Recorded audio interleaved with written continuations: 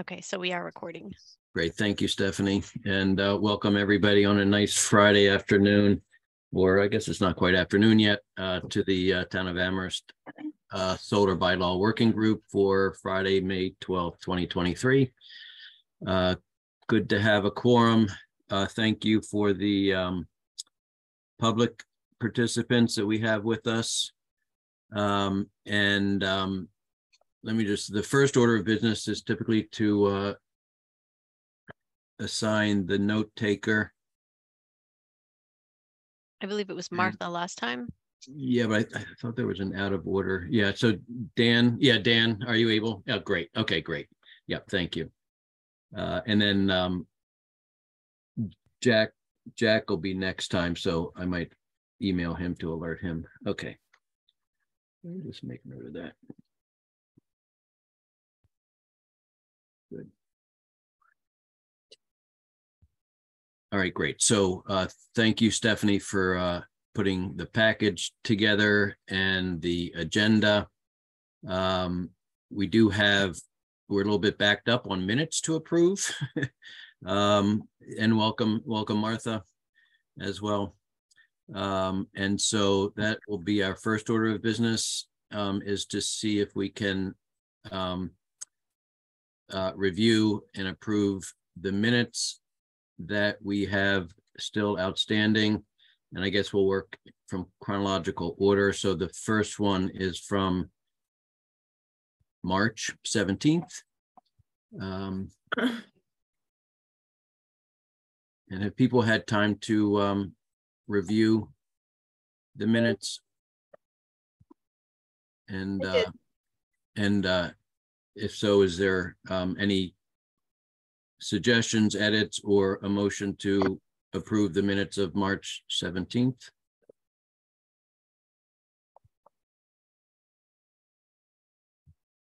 I so move. Okay, sorry, for the record, who was that? Janet. Okay, great. I was looking around. Okay, great. Second on that? I'm happy to second that motion. Okay, so I need a voice vote, so please make sure you're unmuted so we can hear you. And in no particular order. Breger? Yes. McGowan? Yes. Corcoran? Yes. Hanner? Yes. Pagliarulo? Yes.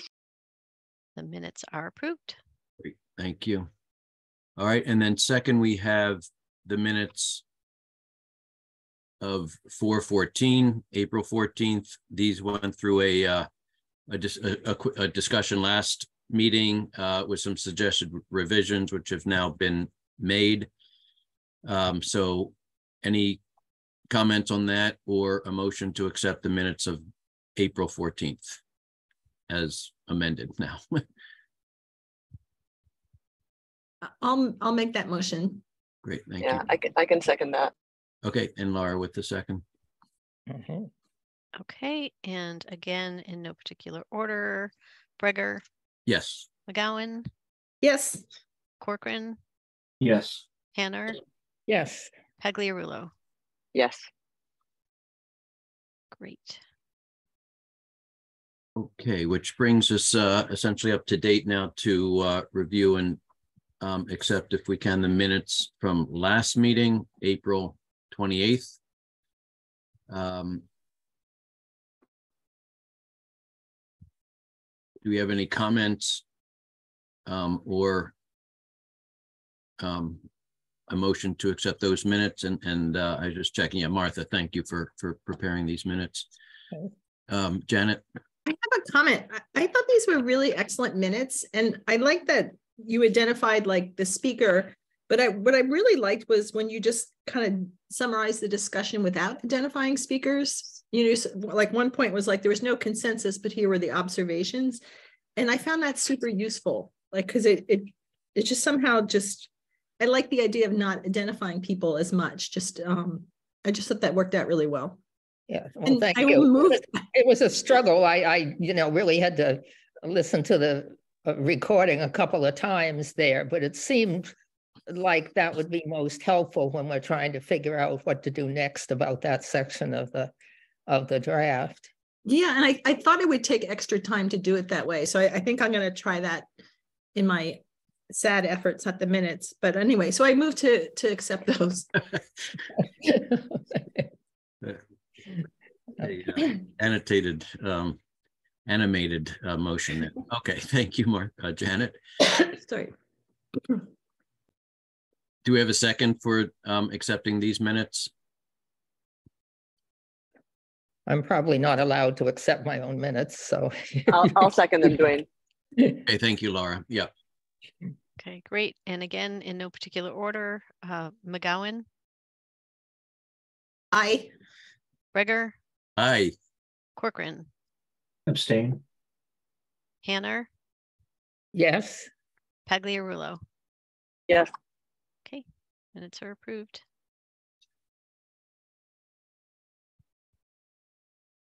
All right, thank you for that. Next item is for staff updates. Janet, if you could put your hand down so I know that it goes up again, because I'm sure it will. Yeah, so staff updates. Obviously, we'll be hearing from Chris later on the drafting that she and her group has done. But first, Stephanie, any updates on your side of the staff?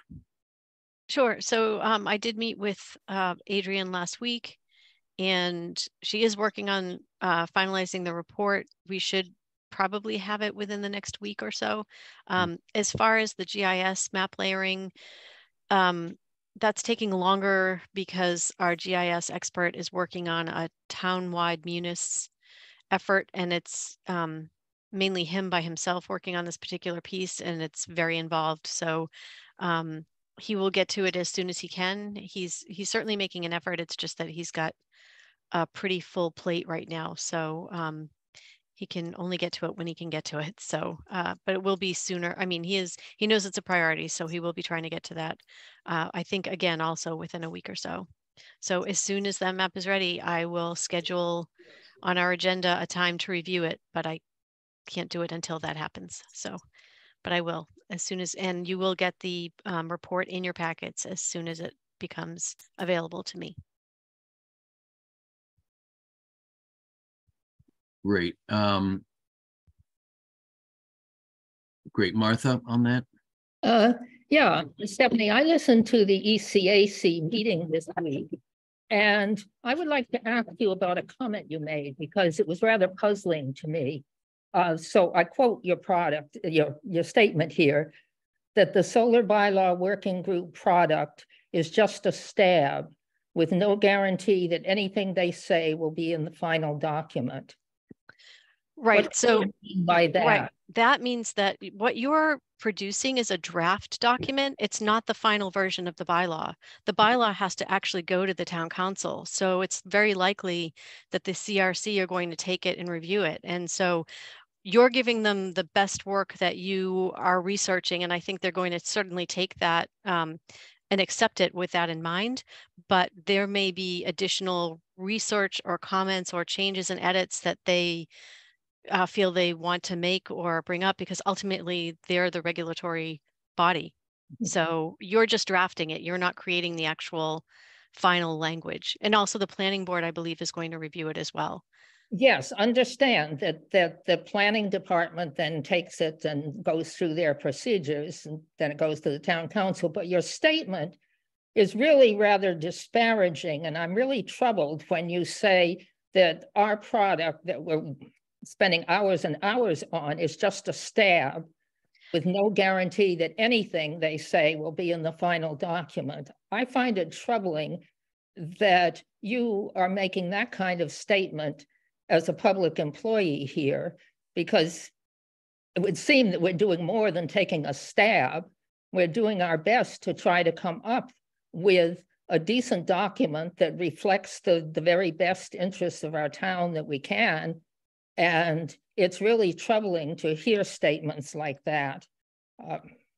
Well, Martha, I sincerely apologize, because that is certainly not my belief in the work that this group is doing. I think you've all been incredibly committed, and it may be just in the moment when I was just sort of speaking off the cuff, it just sort of came out that way, but I certainly don't feel that way at all. And I certainly apologize if it offended you in any way, because I don't believe that. I think you're all working really hard. And I think, as I said, I think you're going to give them the best document that you can. I also know that there's a bigger process, and and I know that at times things do get changed. I've just been through some of that with another effort that was being put forward that got changed and edited, and a whole bunch of work that some people had done got removed. So I think maybe I was coming from that experience. So I apologize. It's not a reflection on your work. Okay. Yeah. Okay. And I would just say, yeah, maybe a little rough on the choice of words there, but nonetheless, I think we're all aware that we are drafting something for the ruling bodies of the town council and the planning committee to consider in their deliberations and the finalization of a bylaw. Obviously, we're going to have very much influence on that because we're giving them a draft that reflects our best work, and that's what we've been called to do. But I think Stephanie's point was also that there may be some very tough things that we have a hard time grasping and coming up with in terms of final decisions, final conclusions. To some extent, we don't have to. We can feel some relief that there are other bodies that will be looking at this and doing some due deliberation and due considerations of those issues from their perspectives as well. But I think we're all aware that what we're doing is not legislating anything or putting anything in. We're providing our best recommendations on behalf of the citizens, constituents of the town. All right, thank you. Yeah, Janet, did you have something to add to that? Yeah, so I always think it's good to go back to our charge and to see what the town council asked us to do. And it says to develop a solar bylaw that will be transmitted to the town council and the planning board for review. It also says provide a solar bylaw to the town council on or before May 31st, 2023, which we know we're not going to meet. So it sounds like that looks really clear to me, is that we do a great draft. Hopefully we send it to the town council, we send it to the planning board, who, by the way, would like to see earlier drafts. And then at that point, I think the town council goes into the process where they're going to send it to the CRC and they'll send it to the planning board. And the planning board has a statutory duty under Massachusetts law to make a recommendation.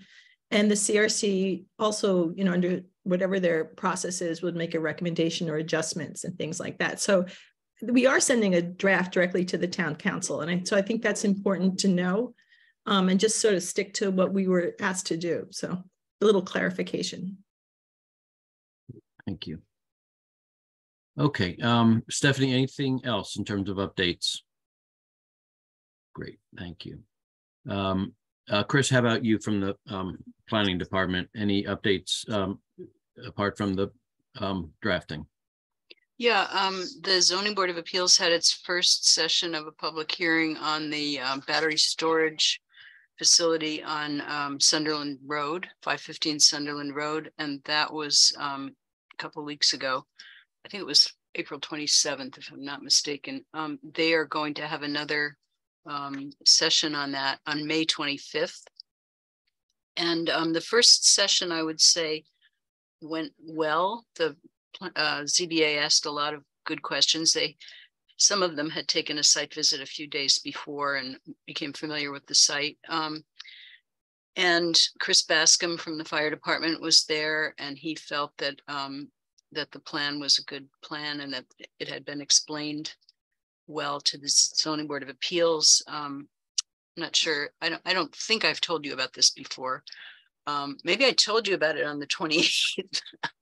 All the meetings kind of tend to roam together in my head. But anyway, it was a successful meeting in my opinion. And now we're looking at May 25th as the next meeting with that group. So the the applicant has a lot of questions that they need to answer, but they are providing answers. And I won't actually be at that zoning board of appeals meeting on the 25th, but you might want to watch it. Mm-hmm. Great, thank you. Yeah, Janet. I have a question. It's partly from the minutes that we just approved, but Chris, this battery is this battery storage facility getting energy from the arrays the solar arrays next to it, or is it just storing energy off the grid when it's cheaper, holding it and then giving it back when it's more expensive or more needed? Is it connected to those arrays? May I answer that? Yeah, please. It's not directly connected to those arrays. It is storing energy from the grid and giving it back when it's most needed. It is the intention to allow the electricity, the utility to charge less for electricity, because if it's all being generated and needed at the same time, that costs individual ratepayers more. So it's really an endeavor to capitalize on the energy that's being generated during the day, being able to store it so that it can be used, 5 o'clock in the afternoon or whenever people are most needing of power when they're home cooking and doing their laundry, etc. Yeah, so it's not connected directly to the solar arrays that are nearby. Okay. Yeah, great. Laura, you have something to add to that? Yeah, no, just really briefly, but the laws of so Chris is right, but the laws of physics basically go that energy is going to flow to the point of nearest consumption. So if the batteries are absorbing power and the solar is right next to the batteries, presumably the batteries are primarily going to be charged with solar. So just I want to make that clarification. Yeah, but there's no contractual connections. No, but it's important to note, because I know this group has also had discussions about, why can't we buy power from New York? And because it doesn't work like that.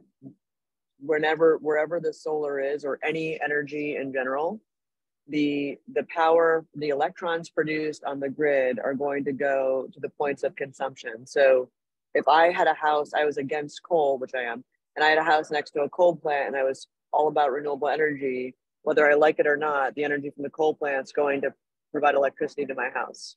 So the way you maximize grid efficiency and reduce waste is to build the energy producing facility as close to the end users as possible. So. Yeah, despite what we do with the state government, we can't defy the laws of physics. So, all right. Great, thank you, Laura. Any other staff updates? Super, thank you. Okay, how about committee updates from any of the committees other committees we sit on?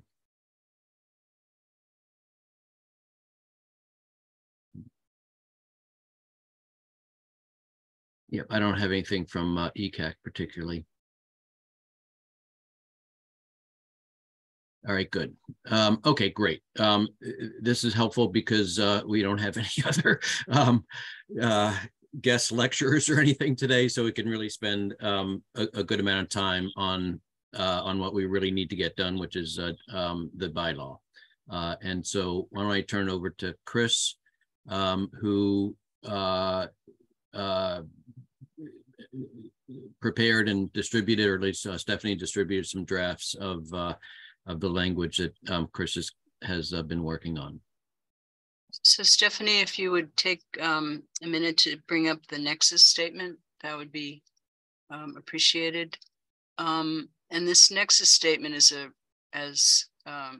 really just a first draft of trying to put some thoughts down on why are we writing this bylaw the way we're writing it. And in my own mind, I'm believing that Amherst is not going to say you can't put solar on farmland and you can't put solar in forests. We're going to try to minimize harm to farmlands and forests to the extent that we're able to do that. But I'm not viewing this as that we're going to put a bylaw out there that prohibits this, although we may put limitations on it. And in order to do that, we need to describe why we're doing it. We also need to tie this to health, safety, and welfare. And I haven't really tried to do that yet, but this is just some language that I put together just for our consideration. And then the second half of this document is language that Martha put together, and she sent it to me, I think, last night. So I've put that at the end here. So I think we can go over the language that I have and the language that Martha has, and see if people agree with what I've written. So the meaning of a nexus statement is just to kind of tie in what it is we're regulating with why we're regulating it.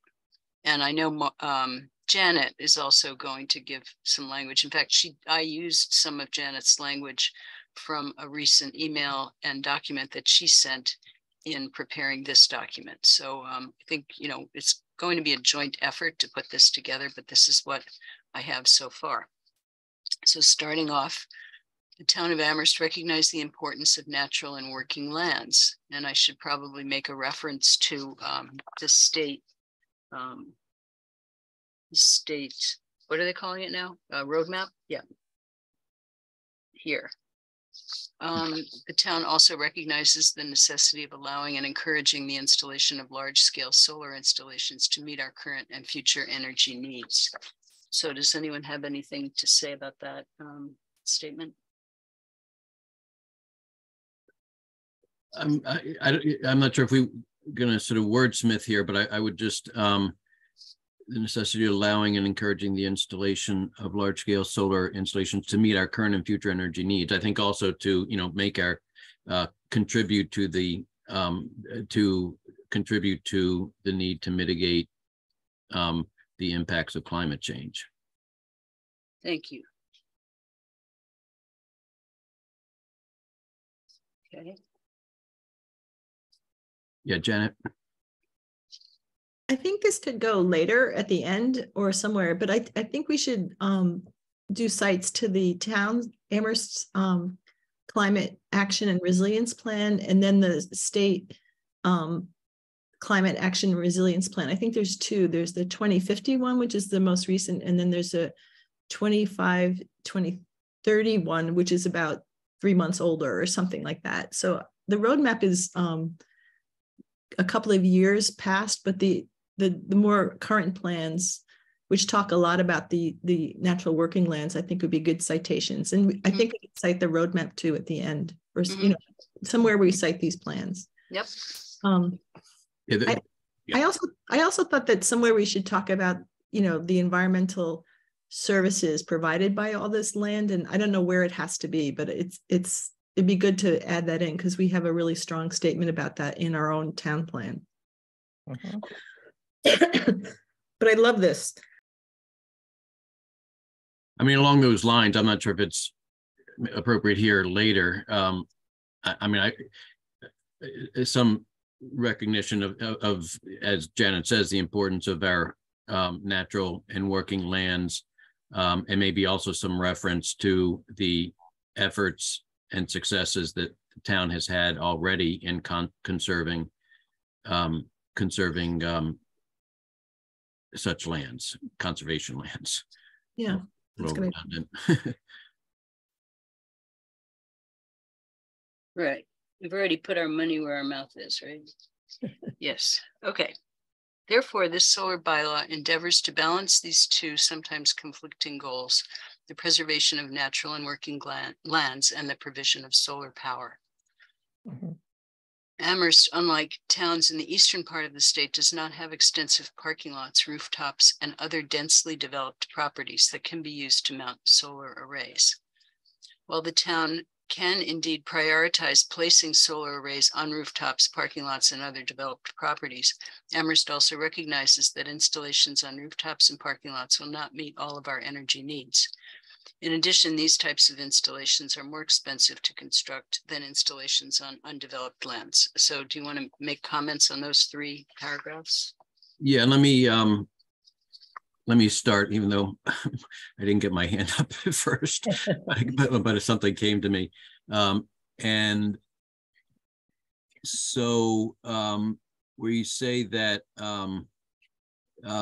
it recognizes installations on rooftops, parking lots will not meet all our energy needs. I don't think that is our goal necessarily, to have enough solar to meet all our energy needs, because we're going to get offshore wind, large scale hydro, as will the rest of the Commonwealth from elsewhere. So it's not really to meet all of our needs, but so I would probably modify that to be more like will likely be insufficient to meet our clean energy goals, or something along those lines. Okay, and then Wait a minute, let me write that down. yeah, okay. Will likely be insufficient to meet our Clean energy goals. clean energy goals. And- Okay, good. Okay, great. Great. I don't know who was first, but I'll go with Martha. Okay. Well, I wouldn't mind if Janet went first, but I would disagree with the statement that says, in addition, these types of installations are more expensive to construct. That has a lot of it depends, expensive for whom, for what reason, et cetera. And I would ask to remove that sentence. I don't think it's needed. I would push back on that a bit. I think I think it's helpful to recognize that it does cost more. But for whom, Dwayne? I mean, you and I have had that discussion before, I think. I think ultimately for the ratepayers of Massachusetts, because we pay more incentives for those projects. But that's the point, is paying incentives to do the best thing. That's why we have incentives. And that shouldn't be a reason not to use the incentives for that. I would really say that that's a controversial enough statement that it really doesn't belong here in our bylaw. I think the main point is that if you add up all the parking lots and the rooftops, you don't get enough acreage. I think that really is the main point. I would agree with that. and that was in fact what you presented to the ECAC when you were doing your calculations too. Well, so, actually, the GZA report will bear that out as well, where we'll see if that's borne out. Yeah, so I think we should just stop with that. To leave that sentence out? Yeah, that would be my recommendation, that it doesn't, it's just not relevant, and it's would need, I think, a lot of qualification. Yeah, let's any discussion on that. Laura, with that straight on this issue before I go to Janet? Yes. Yeah. So I read this as, you're not saying that solar is more expensive. You're saying that rooftop and canopy installation is more expensive. And that is absolutely a true statement across the board, unequivocally. And even with the incentives in Massachusetts, you're not seeing these get done at the rate we would all like to see. I mean, that includes brownfields too, just to be clear, although I think that's more like of a case that there are no more brownfields left in this area. But parking lots and canopies are quite expensive, and it's pretty well understood in the state that the incentives that exist don't help offset the costs. That's why you're not seeing a lot of them. But so the cost is for whom? You mean for the developer, right? No, I mean, listen, you guys got to, I mean, my opinion is this is an energy generating facility, just like any other energy generating plant. And in order to get any kind of energy generation plant stood up, it needs to make economic sense. So the rates, like the revenue from any solar project, that's a community solar project in the state, which is the majority of them, that's fixed. You can't adjust that. You know, that is a known rate, whether you're an Eversource or National Grid or what have you. So you know the revenue from a project, and then you have to look at, it's just balancing the scale. How much does it cost to build a project, and is it worth it with the revenue that you're expecting? And as time goes on, I mean, we could write a lot more. I don't think we need to, but like as time goes on, and I've said this a million times, but the revenue from projects, especially in the western part of the state, it's decreasing, which is the reason why, you know, there's actually not a lot of viable solar project sites in Western Mass. So, you know, so that coupled with certainly the more expensive nature of developing and owning, it's owning too, not just developing, rooftops and canopies. Like with a roof, for example, if I'm going to go build a commercial rooftop, like we just did a 3 megawatt rooftop, we worked on this in Maryland, with the roof was 15 years old. Prior to putting any solar on that roof, we have to replace the full roof. Or in the rental agreement, we need to basically say that there's a clause that says, you know, it gives me ability to take off all the solar panels at a certain point in time, replace the roof, and then put the solar panels back on the roof. So it's just more expensive. I don't, you know, whereas a ground mount solar installation has a life right now of at least 40 years. Rooftops, commercial rooftops don't have, you know, if you build a brand new roof, yes, 40 years, but there's a lot of criteria there. So, but again, I'm not opposed. Yeah. I mean, I agree. I think everything you say I would agree with, but it's still expensive for whom? Like, we put solar panels on our roof, so we had to, you know, invest initially, and that was our cost, and then we get, you know, recoup that cost because, you know, haven't had to pay Eversource yet for 10 years, you know. So to me, that means that rooftop installation, it may have been more expensive per kilowatt or something when it was first installed. I mean, I would agree to that, but overall, you know, we paid the expense and we feel we got our money back. So I don't feel that the statement of it's more expensive.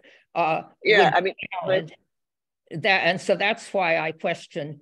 I mean, I think I hear what you're saying, Martha. Like we have rooftop solar as well, but I think a few pieces here when we're talking about, you know, first of all, you and I were able to afford rooftop solar, right? Yes. And most people can't. And when we're talking about energy generation at a larger scale, it'd be a beautiful world if everyone could have rooftop solar.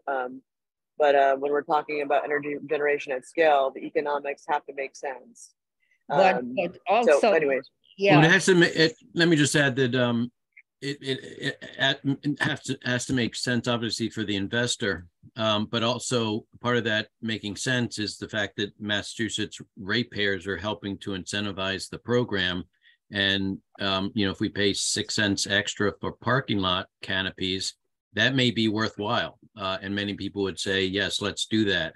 But it does cost Massachusetts ratepayers more because they're paying 6 cents extra on this incentive. Whether that's a good thing to do or not, I think is somewhat of a personal opinion, but it still would suggest that it's more expensive, and it does. I think it does get to the issue of public welfare to some extent in terms of the economic cost of electricity, especially as we bring solar to scale, and you know, if we're paying additional amount for more expensive solar siting, that might be worthwhile. Maybe what I'm we not say, saying maybe it's not, but it's going to be more expensive. Maybe would it make you feel better, Martha, if we said these types of installations are more expensive to construct on a per watt basis, like to clarify, because obviously, you know, I mean, we could philosophize, you know, I mean, the actual expense of natural gas and coal is far more than what we actually pay because of the environmental economics associated with that. Yeah. But maybe if we just say to construct, install, and manage on a per watt basis, would that make you feel better? Would that sound like more, I don't know, that certainly makes me feel better. But I would also say that, you know, we have value judgments that are, you know, that are in all this anyway. You know, we have a value judgment on the one hand that we urgently need solar in order to help with the climate mitigation, but there's also a value judgment that's come out very strongly, say in our Amherst survey, of preserving forests. And you preserve forests, the more you can put solar on rooftops and parking lots, you know, so that there's value judgments on both sides. And that's why it seems like it's a statement that's kind of, you know, controversial. So I agree with your clarification mitigating the statement, but I still would have the preference for leaving that statement out completely. All right, Janet, did you have input on this as well? Yeah, I think this was going to be my third point. I think we should drop the whole sentence because it's a quagmire. And the purpose of this statement is to justify regulating or prohibiting or, you know, whatever, what the bylaw is doing. We don't need to wade into the financing of solar. I don't want to talk about RECs or the state program, the kilowatt hours, you know, how much comes out, that's going to be something that's constantly changing. I don't think it has anything to do with the nexus statement. We don't have to talk about it. And so I would just delete the sentence. And, you know, I could put solar on my roof as part of a lease and have no money down, right? That's achievable. You know, from my observation, there's a market for rooftop solar. A company came into my neighborhood, Trinity, and 5 people put it on their roof because this guy went door to door. And there's a market for canopies because you look at UMass and what they're doing. Someone's making money on that. And there's probably cheapest and easiest always is to take undeveloped land. And, you know, it's cheapest and easiest for the developer. There's a market for that. And that's what the market that Laura's involved in. And so I don't know why we're talking about the different markets. You know, we can, you know, so I just think it's a quagmire statement and I would just pull it. It doesn't help explain, you know, whatever we wind up doing in the, unless we say our preference is for undeveloped land and we want to justify that. I don't know. So I would just get rid of it. But getting back to the second paragraph, I'm trying to think of things that are sort of not going to create controversy, but I think the first sentence, therefore the solar bylaw endeavors to balance, I would say balance and achieve these two goals, just say 2 goals, because these are the goals that are in the state plan. It's a goal in our action plan. We need to say the word balance because the SJC is going to see that we're balancing things. It's going to balance our restrictions against the goal. So I would just put that in as mollifying language saying, hey, this is what we're trying to do. We're trying to achieve protection of natural working lands and also solar power. So I would just put that in there. It doesn't have to be conflicting, I hope. The second paragraph, I was kind of a little concerned about because I sort of agree with it and disagree with it. Amherst, unlike towns in the eastern part of the state, does not have extensive parking lots, rooftops, and other densely developed properties that can be used to mount solar arrays. Definitely, we don't look like Newton or Somerville, but at the same time, we do have a lot of parking lots, rooftops, and densely developed properties, but it's mostly on university or college lands. And so Amherst includes those things. I'm not sure I would say that. So I'm not sure, you know, I'm not sure that sentence needs to be said, but I think we do have UMass is incredibly densely developed. Hampshire College is not so much so, but they have lots of rooftops and parking lots that aren't covered and things like that. So I'm always including the colleges and universities in the town because they're in our town. So I would just keep the third paragraph, but just drop any kind of discussion about the economic things. I also don't think that we're looking to solar to meet all of our energy needs. So I'm not sure we need to say that. You know, Right. nothing will, you know, wind won't meet our energy needs, and maybe a nuclear power plant would, but so it's like no one's asking solar to meet all of Amherst's energy needs. So I just thought factually that didn't make sense. And so maybe we could make that sentence a little like, I think we modified that one already. yeah, but I think it's like, did we say all our energy needs? Like it should just be, I mean, the other thing is that we said what we said was that it will likely be insufficient to meet our clean energy goal. That's what Dwayne said. Yeah, except that we're not looking to solar to do that. And so the other thing is that trying to, I think, sort of flexibility, because we have this crazy shifting future ahead of us. So we have this state action plan that says 40% wind, 35% solar, 15% is natural working lands. And then it kind of just fudges the other pieces. But now we have hydro coming in either through New Hampshire and Vermont are now talking about using existing lines. Maine looks like they're going to have that coming in. And, you know, we also have an increasing use of geothermal by large institutions. So I feel like this is like a very shifting, like in 20 years, we're going to look back and say, well, that was interesting, but look what actually happened. And so I don't want that sentence to say solar is insufficient to meet our energy needs, because everything is, or everything's not. So I don't know. Yeah. I mean, I think it's obvious that we need solar. If you could just say that. I think we need solar to meet our clean energy goals, to help meet, to be. To help me. That's good. To help what? be good. Yeah. It's a funny mixed picture, you know. Sorry. Hey, let's move on. So the next let me paragraph. just ask Dan if he has oh, sorry. Some thoughts. Yeah, I think it's really important for us to acknowledge the economic impacts of our policy decisions.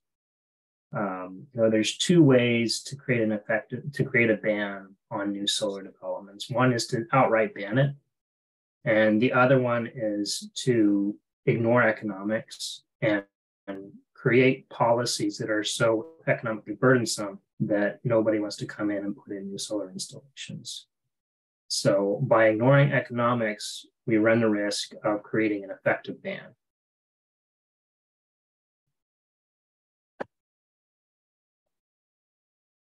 Thanks, Dan. Yeah.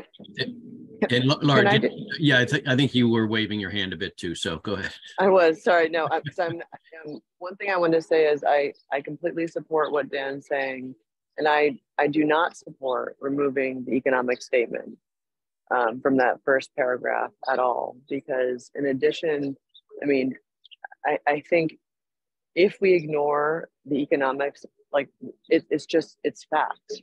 And if we said that canopies and rooftops and green fields are all created the same from an economic perspective, that's incorrect.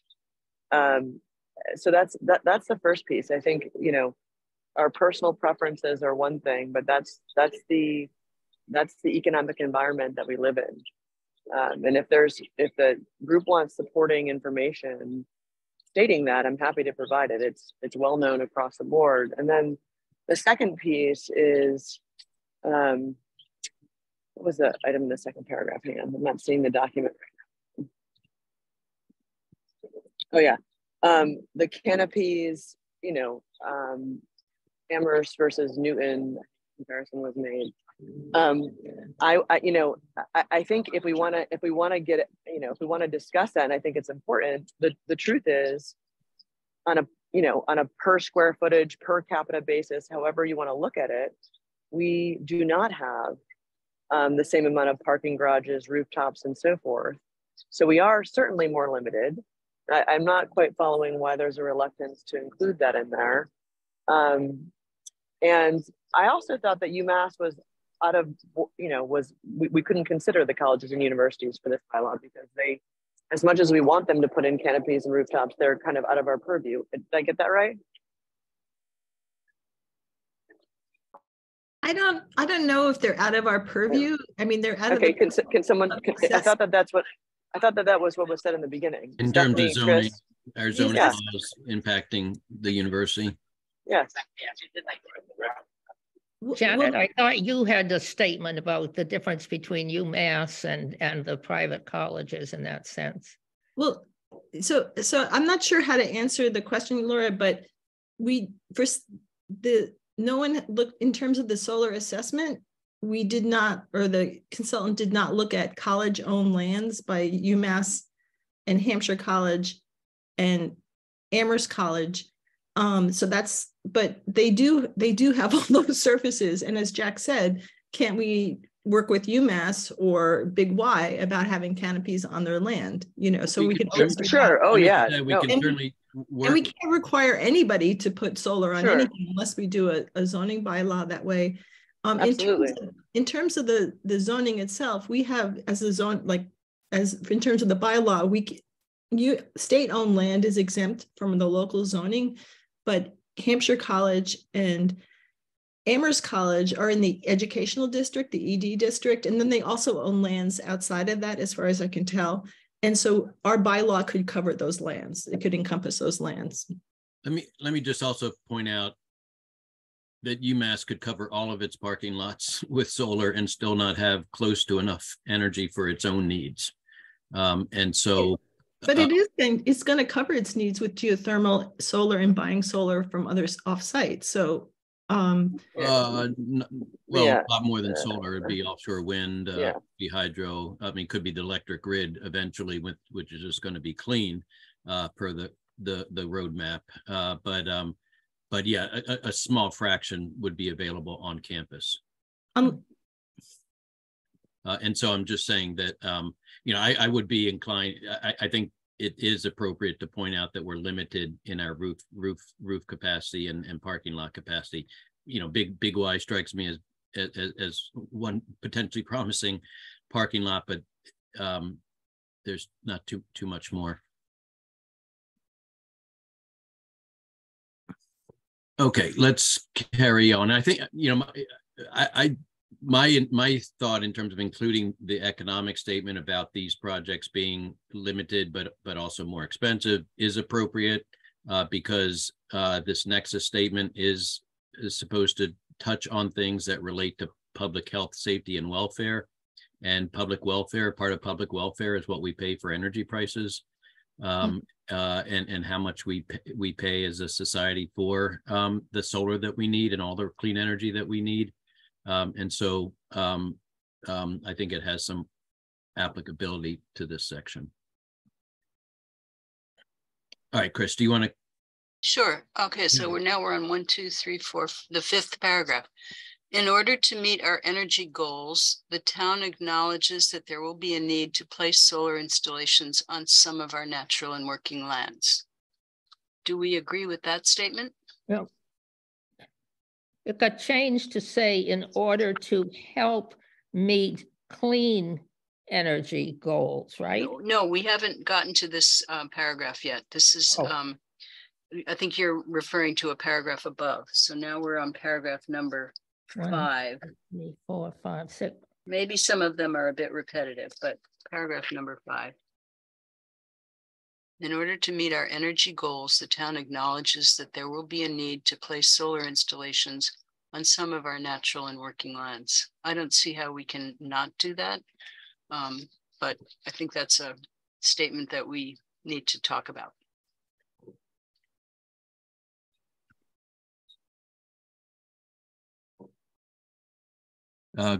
Go ahead, Janet.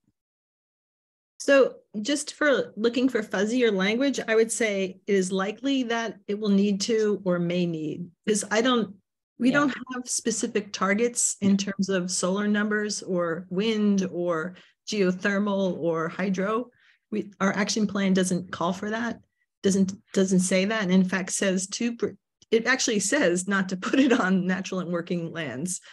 So I don't know that we have specific targets, but I could say likely or may just to put some like fuzzy language in.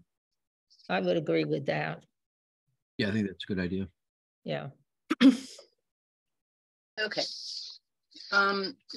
Anybody else? Okay, next paragraph, number 6. This bylaw endeavors to regulate such installations so that they result in the least amount of harm to the natural and working lands, and so that these lands are able to recover their former status as natural and working lands when the solar installations are eventually decommissioned and removed. Is that a statement we can all get in support of?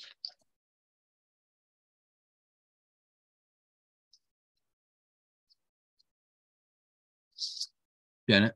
So I like that statement. I wonder if we could also put in before to regulate them so the lands can continue to provide critical environmental services and are able to recover their former status. Because some of the things that you're suggesting later, like with dual use, are so that the land can continue to produce food. And then if we do a mitigation thing for forest land, part of the justification be like, okay, we gave X amount of acres to solar, but we protected X amount of acres so the forest can continue to provide its services. So where would you put that? I think I'd put it before so that these lands can continue to provide critical environmental services and are also able to recover. Okay. Alrighty. Oh. Anybody else?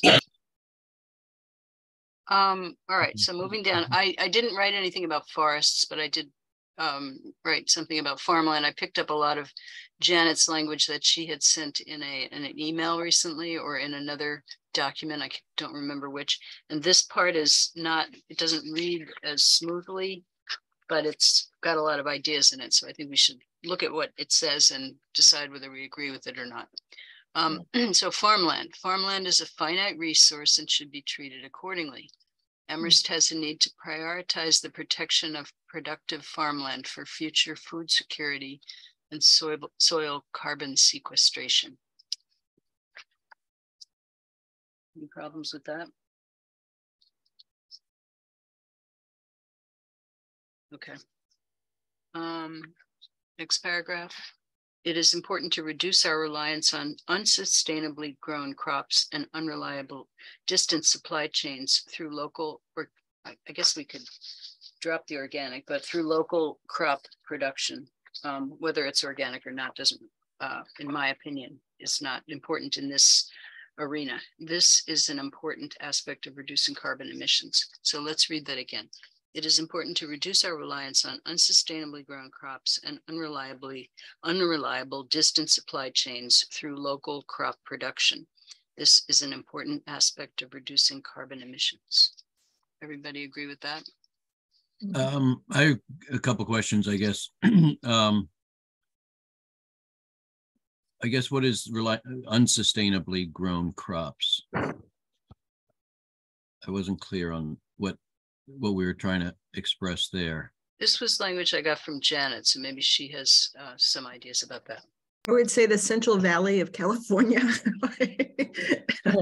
having seen that in action. So, you know, like most of, you know, like people would say probably industrial food production, using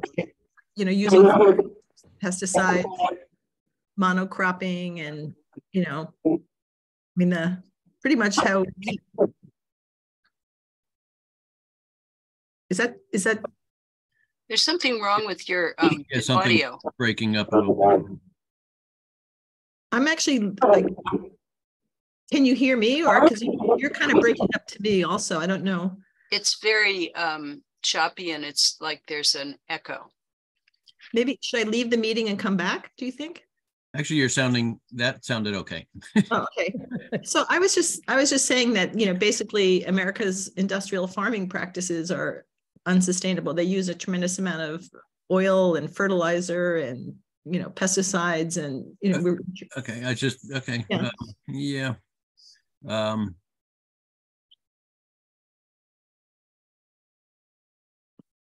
right.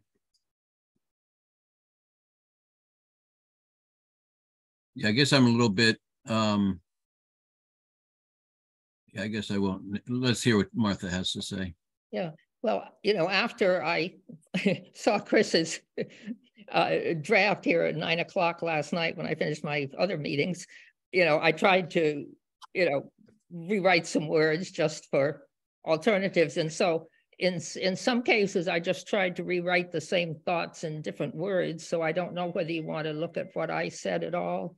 I think we're going to get to that afterwards. Yeah. It's part of this document. So I wanted to go through what I had written, and then we can go through what you had written. Yeah. And then, okay. But I mean, I'll make an effort to put them together at some future date. Okay. But I mean, without having to wordsmith every word as we go through.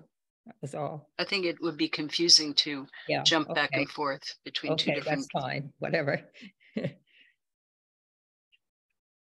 So is everybody okay with that sentence?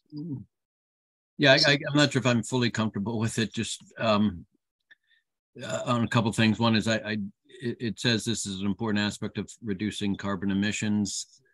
That kind of needs, in my mind, needs a little bit of scaling of like, how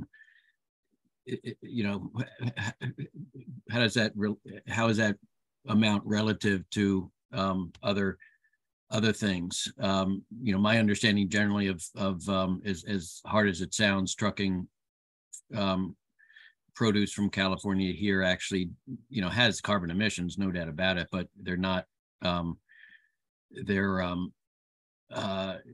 not as great as people think they might be. So I just don't want to. It'd be better to be a little bit more precise there, in my mind, in terms of this important aspect of carbon emissions. In terms of how important is that relative to everything else we're talking about? Okay. Dan? Yeah, I'd like to agree with you on that, Dwayne, that these are some pretty bold claims that might not be shared by, all researchers for sure. Maybe not by all residents of Amherst. So I think it would be a good idea to sharpen the focus on what our stated goals are without bringing in references to sustainability in this specific case. Well, I think the reason that the reference is here is because the claim is that we don't want to use all of our farmland for solar. We need to use our farmland for other things. So I think that's why Janet wrote this sentence. But I think it's bold to assume that any kind of agriculture in Amherst is going to be more sustainable than agriculture from outside of Amherst. I don't see any regulations that require Amherst farmers to use more sustainable practices. So again, I think it's just a bold assumption. I think that there's we could turn around a little bit more positive to say we want to increase our availability of local food resources, and not so much talk about external things. Yes, yeah, I much prefer that, Dwayne. We can make that change. Okay. Alrighty. Janet. So this language comes from the Amherst Climate Action and Resilience Plan, which the town has adopted, and it was written by ECAC. So I don't think it's like an unthought of idea. It also comes from the state climate action plans too. And the state's plan is to increase the amount of farmland, even marginal farmlands, and also to increase the amount of forest cover because of the environmental services they provide. And so I don't know, this to me just seems obvious that having gone to the Central Valley of California, looking at hundreds of acres of almond trees with no weeds underneath them whatsoever in a desert, that is not a sustainable farming practice. And then it gets shipped over here versus someone growing local nuts. I don't know, but I don't think this language has already been kind of approved by our town and by the ECAC. So I think, you know, we could argue like, okay, the corn so-and-so is growing is not as sustainable as, you know, X, Y, and Z, but I think these are sort of general statements to support some sort of regulation. I would also add to this is the idea of economic development, because, you know, public welfare is also the economy. And so, you know, providing public health is like having local fresh foods that's more nutritious. A lot of these local produce go to the mobile market, which hits social justice communities. We have people coming into farmers markets. We have, you know, the local colleges and universities buying local produce that keeps the money in our local economy. So I think there's a lot of really positive things from this. What we have is a growing agricultural base, which is sort of astonishing. And most of it is organic, but not all of it. And, you know, and I know not everybody has the regenerative farm practices, but there's a lot of that going on too, that keeps more carbon in the soil.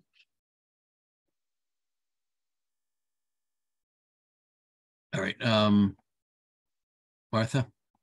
Yeah, and so in the version that I submitted, I had emphasized more the importance of locally grown food for our health, safety, and welfare, emphasizing that much of our local farmland is devoted to raising vegetables and other food crops, that we have a thriving farmers market and the subscription services, and that farmers often donate their excess produce to the survival center for serving low-income peoples. And so I had stressed more the value of the local food sources and the fact that much of the farmland is devoted to vegetables and other food crops here. And then Janet's statement now about supporting our local economy and so on could go into that too.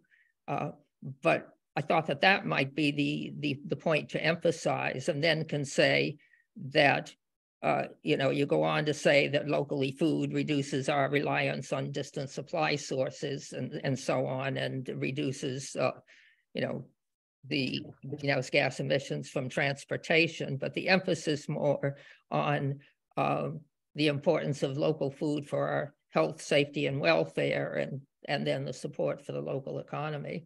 Can we wait till we get to your section of this, Yeah, Martha? but I mean, before we argued too much over the exact wording of the sentence we're on here right now, you know, so you feel that you have better wording for this? Yeah, I think that we'll get to it. Section. Maybe the wording and also mean to be egotistic or anything. I just thought that.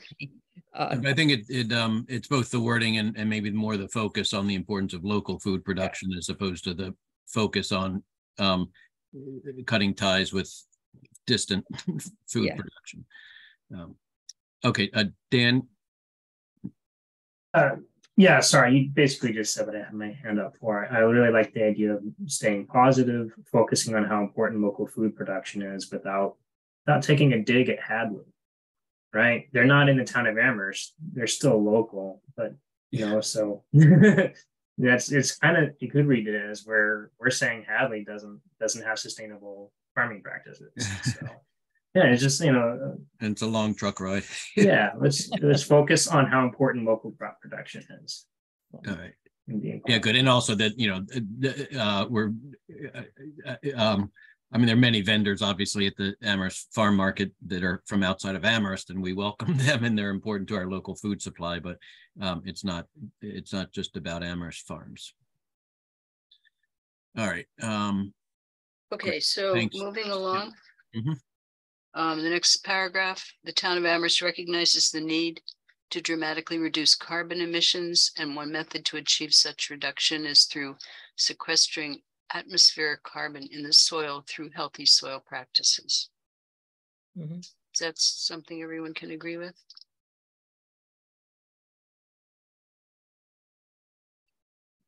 Yeah, I mean, in my mind, yeah, I mean, I can definitely live with it.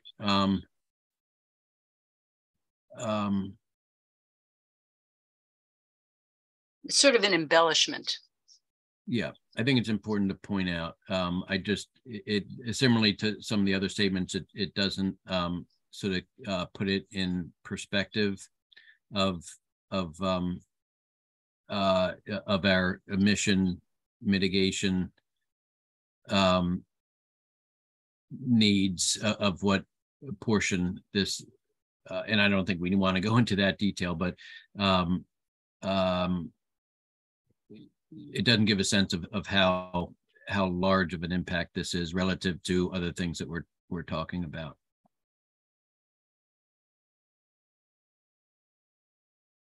But not a reason to take it out. Or is it a reason to take well, not in my mind yet, at least. Go ahead, Martha. Yeah, it seems that actually it's a more general statement that could refer to forested land and other land too. You know, it may be relevant like when we come to the part of the bylaw where we might be discussing the actual practices during construction at a site and removal of topsoil, et cetera, et cetera. And so that this may be a good statement to have somewhere in the nexus place, but it may go with the more general introduction of all natural and working lands, not just farmland, would be my thought. Okay. Yeah, I guess that's the one of the points I was gonna that was raised is like, okay, so what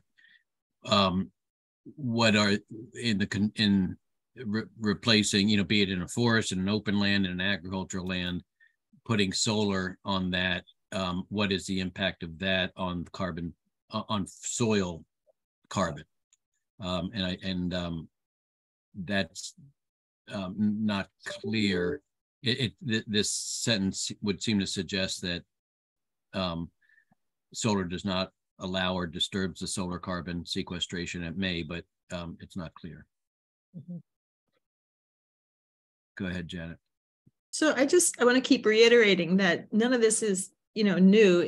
This is what the state is saying, is trying to encourage healthy soils practices. It also is trying to encourage for sequestration to improve it, as well as wood production, forestry practices that increase the cutting of the forest, but also in a way that increases sequestration. And so I don't know, these all seem to me to be kind of like, yeah, that's what everybody's saying. I don't know, you know, it's not like we're pitting one goal against the other, is that healthy soils practices do sequester more carbon. So, you know, and then the USDA is starting to pay farmers for that. And so I don't know that any of these things are really controversial, but just, you know, a hay field is probably sequestering more carbon than a vegetable field that's open continuously, but maybe not if they're, you know, moving animals across it and keeping the soil very healthy. But this is what the state is saying, and the USDA and, you know, our action plan says so. Okay, move along. Mm-hmm. Next paragraph, there is enormous value in local food production, and residents of Amherst don't want to sacrifice local food security for energy security.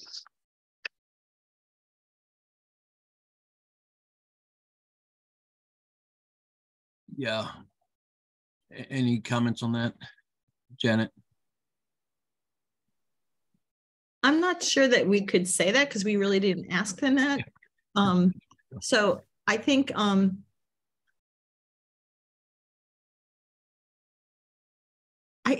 kind of support the idea that I think we can do both, you know what I mean? And I wonder, you could say residents of Amherst recognize the importance of, you know, local food production for food security. You know what I mean? I'm not sure. I like the beginning of the sentence. There's enormous value in local food production, and and that's supported by Amherst residents or something like that. I don't know if we have to say. I don't think we voted on that. Do people feel the same way? That was my reaction. Was I didn't feel like we had the data to make that statement. So what Janet said is there's enormous value in local food production, and residents of Amherst recognize the value of local production for local food security. Is that right? Is that what you said? It sounds pretty good. I'm sure it'll be wordsmithing later. Okay. All right, and then we have a paragraph about agrivoltaics. Agrivoltaics have the theoretical potential to generate renewable energy and provide additional income for farmers. without taking agricultural land out of production. Then this sentence, I don't know if we need this. More research is needed as well as technical support regarding crops and livestock that integrate with dual use to determine best practices for agrivoltaics in Massachusetts. We could probably leave that second sentence out, but I think the first sentence is important.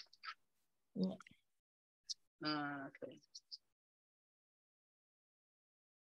The town of Amherst does not encourage or support large-scale solar photovoltaic installations or agrivoltaic installations that result in the long-term loss of prime agricultural land. Is that something that we can all get behind?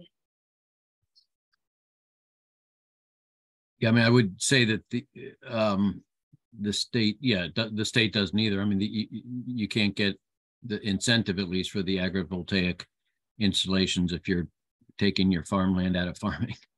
Mm-hmm. Okay. To the extent possible, the town supports the use of inferior agricultural lands for large-scale solar photovoltaic installations and dual-use agrivoltaics with grazing animals keeping prime soils to produce crops. Is that something that we agree with?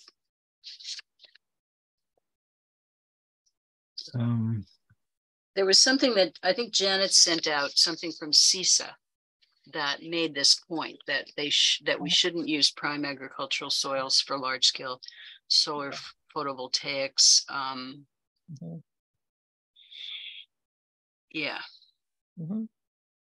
I think that's what I understood. Is that okay? I might want to circle back on that after I check the state regulations. Okay. On that. All righty. Then the next sentence.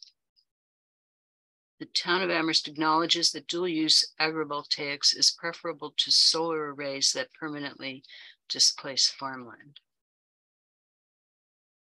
In other words, I guess people would prefer, so I'm reading everybody's mind, but the sense I get from talking to people is that they'd prefer not to use farmland for solar, but if you have to use it, then dual use is preferable to taking farmland out of production and only using it for solar. Is that correct? I would generally say that's correct. I mean, in my mind, you know, I've heard of, and I know there's some situations in Hadley where there is farmland, but some of it is quite marginal or prone to some degree of flooding that really takes it out of ability of practical farming. And so then the farmers would potentially want to put solar on those marginal areas or areas that are still within farmland, but not really practical for farming. You know, and again, we're not writing the bylaw here. These are just general statements we want to make, but maybe something about is it permanently displaced productive farmland? Thank you. Yep. Okay, and sorry, Martha. Yeah, I guess I was just a little uneasy about this, and it goes back to the above statement that was based on the CISA that agrivoltaics may be preferable than arrays that permanently displace farmland. But if you've taken something that was, you know, growing vegetables and crops and you change it into sheep grazing in order to fit onto your solar arrays, you're certainly reducing the value of what you're doing with the agricultural land. And so I'm just a little uncomfortable with that statement of whether there should be any qualification to it. I will say the state recognized that and changed their rules for agrivoltaics to not allow that to happen. That you had to continue similar farming to what you were doing before. That being said, you know, it doesn't. State regulations are subject to change, and if we're trying to make this evergreen, then we might want to have some statement on our own, but that is a recognized situation that the state has addressed, at least in their current plans and their guidelines. So maybe this paragraph needs to be looked at carefully. Yeah. Is there a way that we could look at what the wording is in the most recent state guidelines and see if we could come up with a wording that was sort of generally consistent with it? Yeah. Those guidelines are, I don't have them available with me right now, but yeah, those guidelines are we look at are posted. Yep. Mm-hmm. Okay. A question. Yeah, Janet. I've sort of lost the thread a little bit in terms of the concern here, because it seems like these 3 paragraphs are just like, we could pretty much, I mean, the state plan, but definitely it comes right out of our survey. It's just saying, to the extent possible, this is preferable, the town, you know, it's like, that's pretty much what our survey said. So, but what's the concern? I'm kind of lost in what people are concerned about in this language. Agrivoltaics can be something that's very, very broad. And, you know, what it says earlier is that there's a lot of research going on, and certainly 5 years from now, there'll be much better designs of what works with solar and how do you space it and et cetera, than there is right now. But right now, the fear is that if you say agrivoltaic, somebody might say, okay, we'll stop raising crops, we'll just use it for sheep grazing or something to fit with agrivoltaics. I heard a lot of just sheep from the farmers, like not just the poor sheep are getting maligned a lot here. We're all be eating a lot more sheep in the future in Amherst. I mean, to that extent, we might put in the definition section what we mean by agrivoltaics. If we define agrivoltaics to be in line with the state rules and regulate definition of agrivoltaics, and I think we avoid some of this. You know, I would agree that knowing a lot about what's going on around the country and the world on agrivoltaics, it comes in very different shapes and size and forms. Much of which is not eligible in Massachusetts, at least for the incentive. But if we sort of tie it to the state definition, then that might be helpful here. I feel like we definitely need a lot more information about what it means and like what percentages are recommended and things like that in terms of what land is kept open. And yeah, so I would bookmark this whole area for a good session or so. Okay, if anyone can send me a good definition of agrivoltaics, I would appreciate that. I did put a definition into the section on applicability and definitions, but it was just a quick grab from the internet. So I mean, I would suggest maybe, again, it may not be evergreen because who knows how state rules will change, but, you know, to define it, to reference what are called agrivoltaic, agricultural solar tariff generation units, ASTGUs, in the SMART program. There's a definition there and a whole independent set of guidelines on eligibility requirements for agrivoltaics in Massachusetts, which are by far the most robust in the country.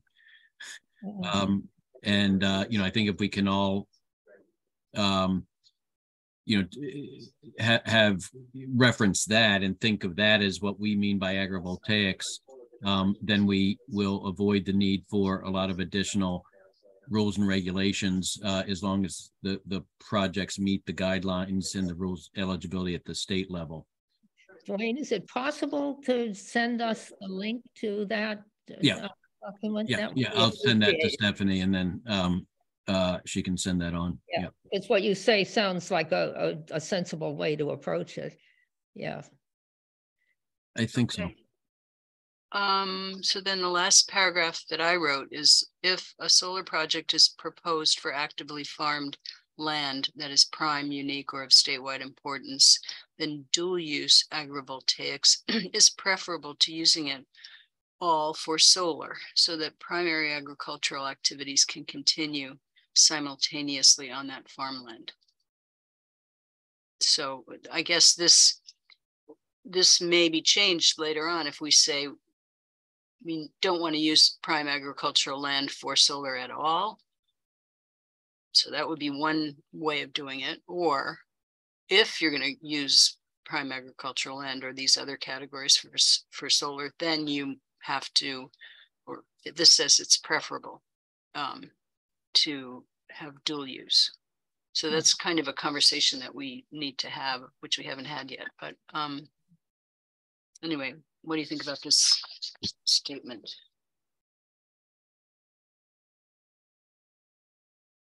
So we need to hold off maybe until we've had the other conversation and read the state definitions, maybe? Come back to this, okay.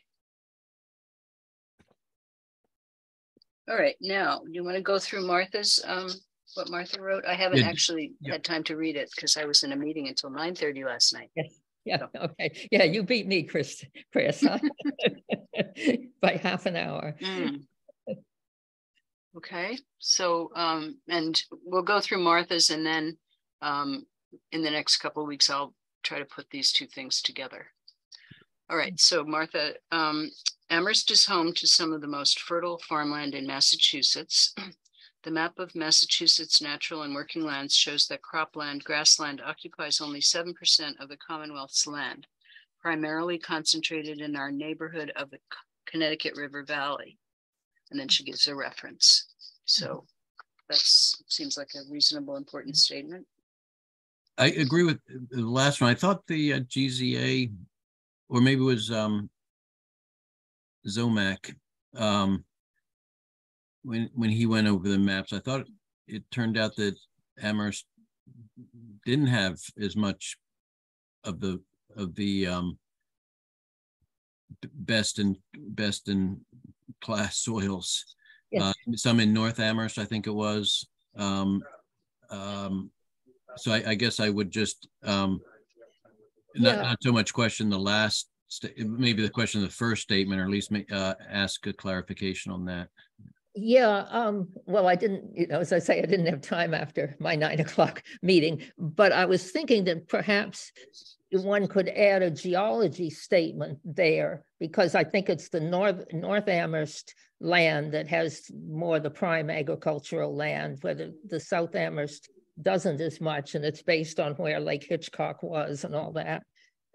Do you think that it would be possible to add some kind of a statement, or if we have the map of where the prime farmland soils are, we could have a statement in there about the part of Amherst in particular that had the prime soils. I mean, maybe just leaving it to the second sentence, and then when we get to the bylaw themselves, have language to the extent that we want in terms of restricting or guiding the use of those lands for solar. Yeah. Could I jump in? So most of the Amherst, if you look at the map of Amherst in terms of the soil map, most of it is prime soils. I think what Dave was saying, the best soil, right, in terms of is kind of on the other side of 116 towards Hadley in North Amherst. But, on Mitchell Farm, which is on the other side of 116, they have prime soils and then soils of statewide importance. And then the rest of Amherst is pretty much prime soils from the soil map.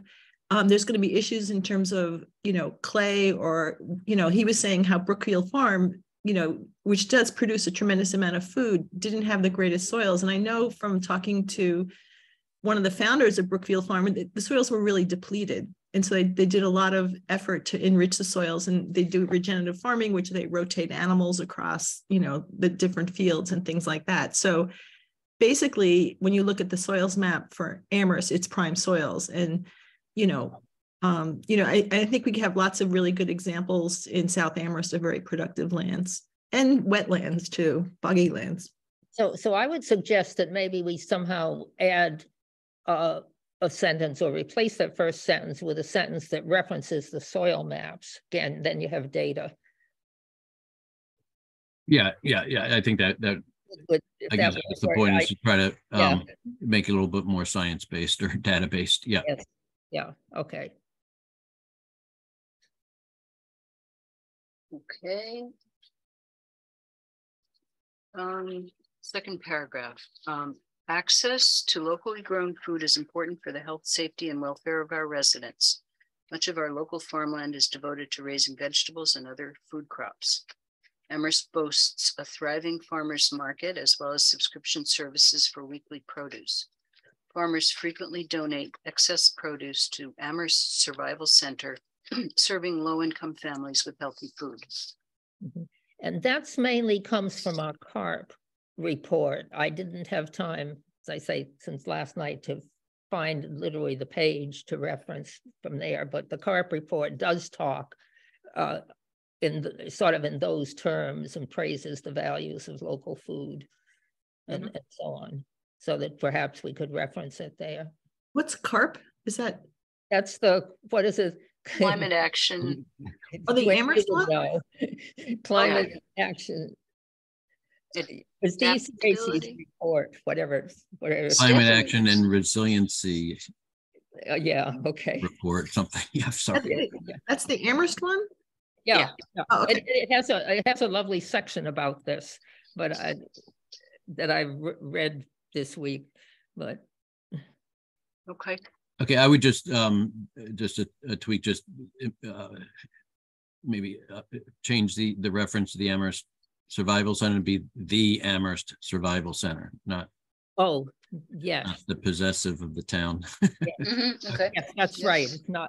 Obviously, it's not a town thing.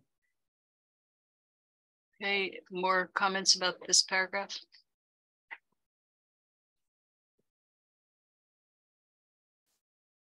Go ahead, Dan.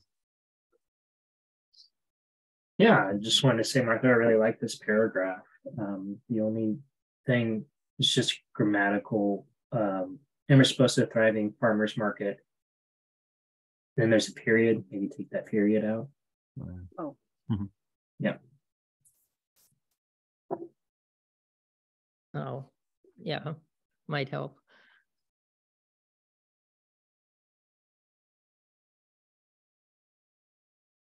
Here, Janet and Martha have something to say. Oh, sorry. About this. Yep. Janet, you're muted. That was a legacy hand. Sorry. Okay, sorry. Okay, so moving on. Moreover, locally grown food reduces reliance on distant supply chains and significantly reduces greenhouse gas emissions from transportation. And that was just my rewording of what Chris had already said. So it's only a choice of whose words you like.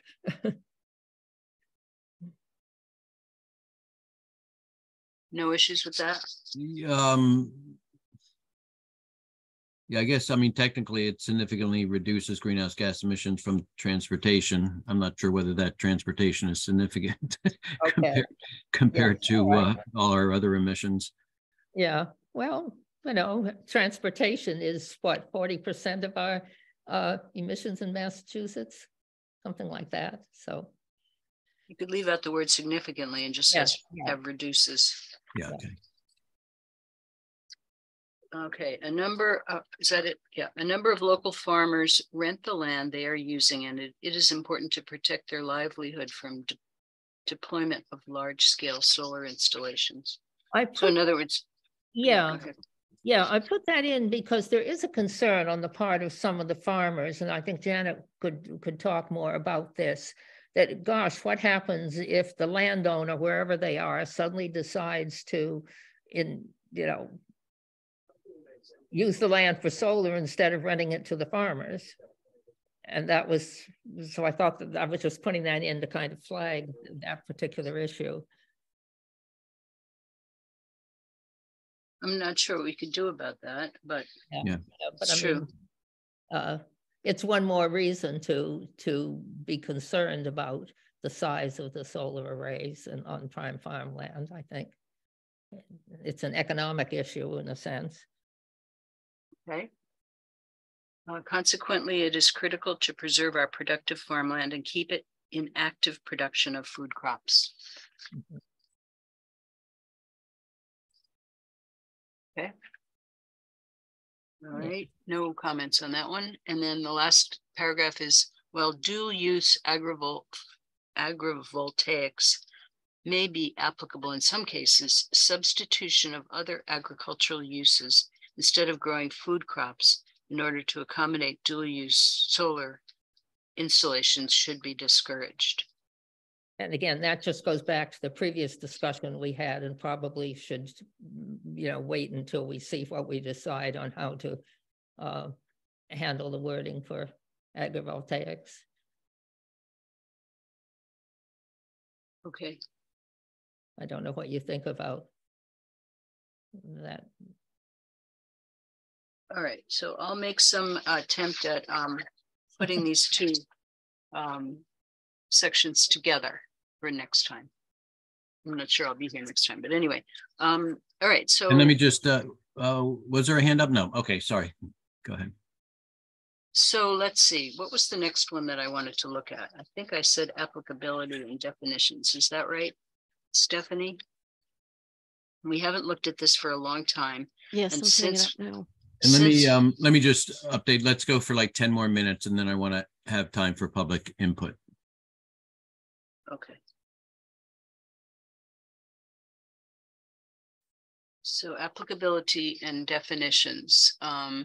So Janet sent me many comments on this a while ago, and we haven't had a chance to review what she sent. So I thought this would be a good opportunity. Okay, applicability. That's about what is being talked about in this section of the bylaw. So this section applies to large-scale ground-mounted solar photovoltaic installations proposed to be constructed after the effective date of this section. In other words, things that happened previously, it doesn't apply to. This section also pertains to physical modifications that materially alter the type, configuration, or size of these installations or related equipment. The requirements of this bylaw shall apply to large-scale ground-mounted solar photovoltaic installations, regardless of whether it is the primary use of the property or an accessory use. This bylaw is not intended to regulate systems of less than 250 kilowatts, direct current, roof-mounted systems, or solar parking canopies. And Janet commented that she questioned whether we wanted to talk about the size of the arrays, since increases in panel efficiency could lead to regulation of smaller arrays.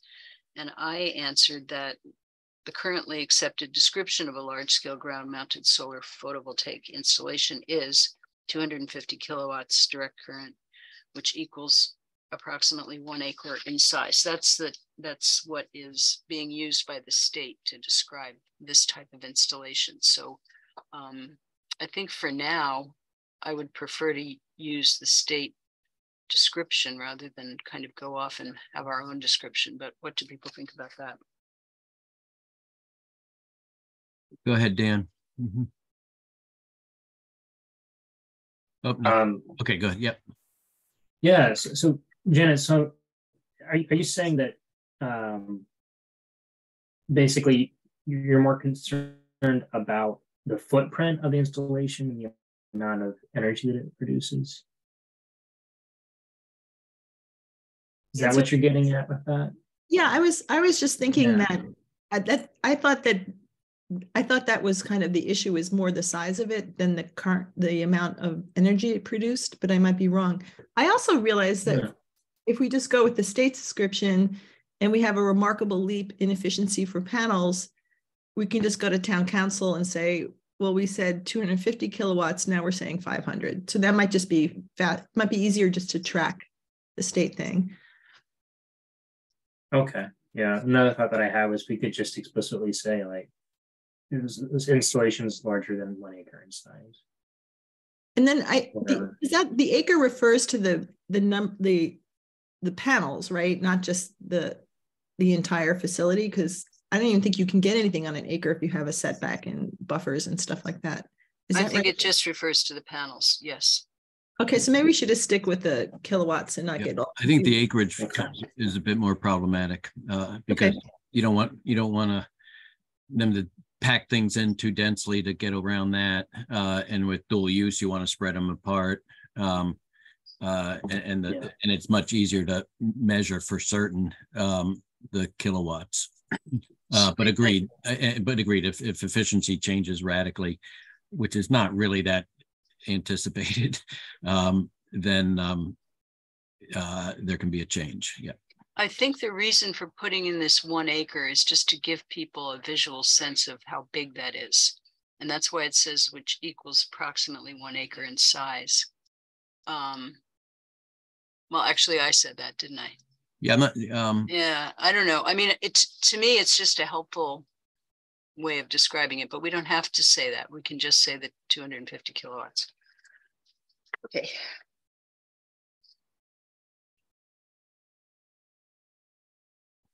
All right. Then under definitions, I added this definition that I found online, which is very short. Agri-voltaics, agri-photovoltaics, agri-solar, or dual-use solar is the simultaneous use of areas of land for both solar photovoltaic power generation and agriculture. So that's a very simple definition. If we have some more, some more descriptive definitions, I'd be happy to include those, but that's what I've got for now. Okay. Okay, I can share with you how the state defines it, and we might want to just reference that again. Yep. Which would encompass all the regulations and guidelines associated with eligibility. All right. Okay, let's see. Then as of right siting, that was something that came from some of the model bylaws that I was looking at. And Janet suggested that we wouldn't really have as of right siting. We would either require site plan review or special permit. So I agreed with that. And I think we can leave out as of right siting. As of right siting means you just get a building permit.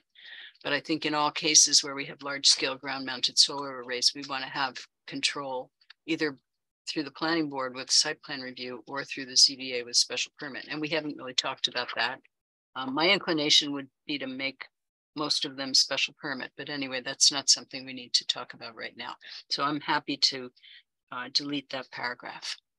Well, can I just ask a little bit just to prep some of our thinking for future conversations about this, because this actually did come up at the ECAC meeting as well.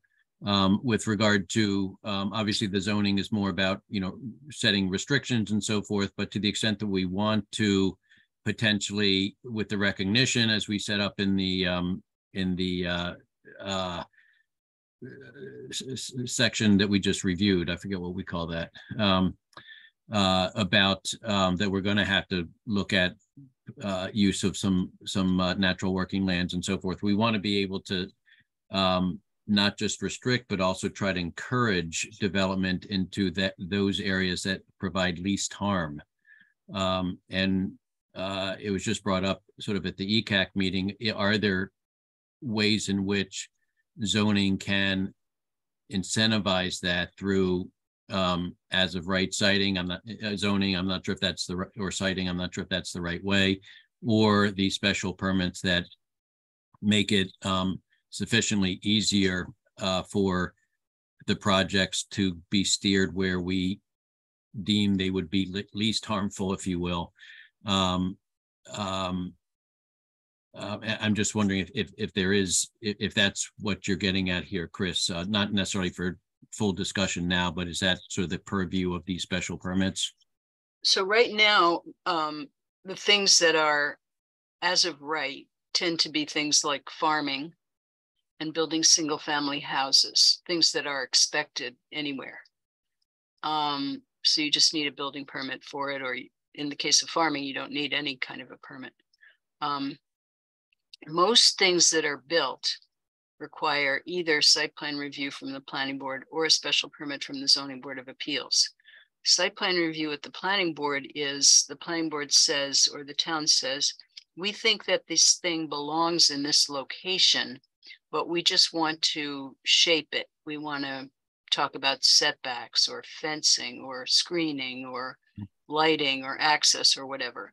But we think it's good in this location, and it's more like a review of what is proposed, and then there's an approval. A special permit can be denied, although in the case of solar, I think there would be a lot of pushback and possibly appeals. But a special permit is more discretionary, and the Zoning Board of Appeals can, really cut back on a project, can, make more requirements. It's difficult with solar though, because solar is sort of under the umbrella of Chapter 48, Section 3, which some people call the Dover Amendment.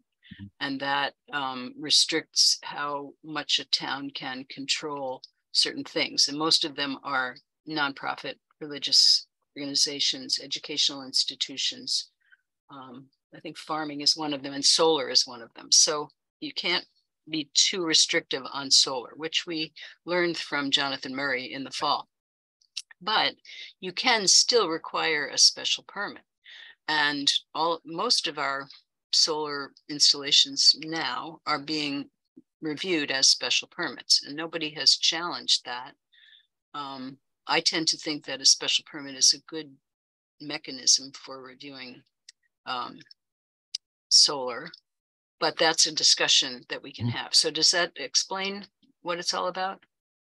I think so. It's helpful. I guess I just put out there, are there any mechanisms, not for discussion right now, but just as we're going through some of the language, is there opportunities to use the zoning language to specifically be able to encourage development where we want, not parcel by parcel, but the types of particularly in the natural working lands, as we set up in the introduction, that we want to recognize that we're going to have to site there, but we want to site where it does least harm.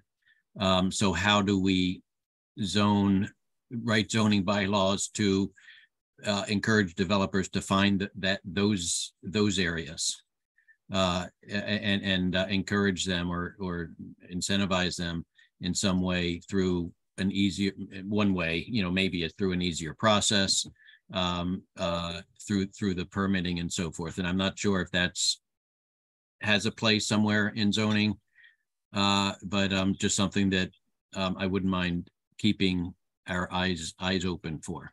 Mm-hmm. Okay, Janet.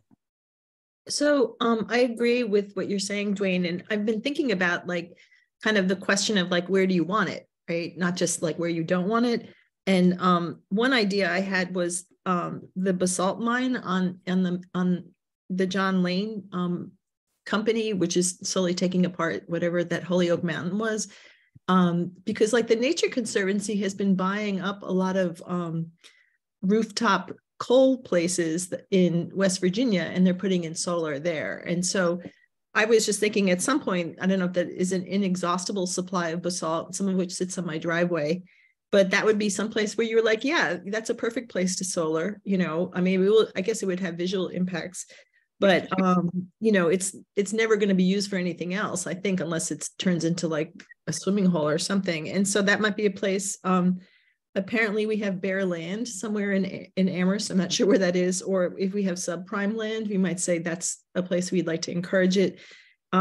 Maybe that's where the overlay district goes, where there's less requirements or a lower standard of review. I don't know, or do you know what I mean? So I think we should think about where we'd like to see it, and and then if there's some lessening of something, but I'm not sure what it could be. You kick it to the planning board that says the use is acceptable. We're just going to regulate it, along these lines, but, and we can't, so that might be some idea. I'm just trying to think of, but a lot of this, we just have to look at the map and really kind of comb through it. Yeah. I just have to mention that the guys at the transfer station would like some canopy. So, I told them I'd mentioned to the group. All right, good. Yeah, I was also thinking that some of this might have to wait till we look at the maps and dig into that. Okay, Dan? Yeah, I just like to say I second that, Janet. That's a great idea, I think. Especially like former mines, things like that. A great place to locate solar. I'd love to have a discussion later about the types of lands in Amherst that we can start encouraging solar developments. Thanks for that. Yeah, great. Thank you. Chris, I'm wondering if we might stop this process and move to public comments, because I really want to make sure that we have time. We have I think 5 attendees, and see if there's any comments before we get too late. Great, thank you. Okay, so yep, Stephanie's back or in video. So great, Stephanie, could you open up the opportunity for public comments? Sure. If anyone in the public would like to make a comment or ask a question, please electronically raise your hand and I will unmute you.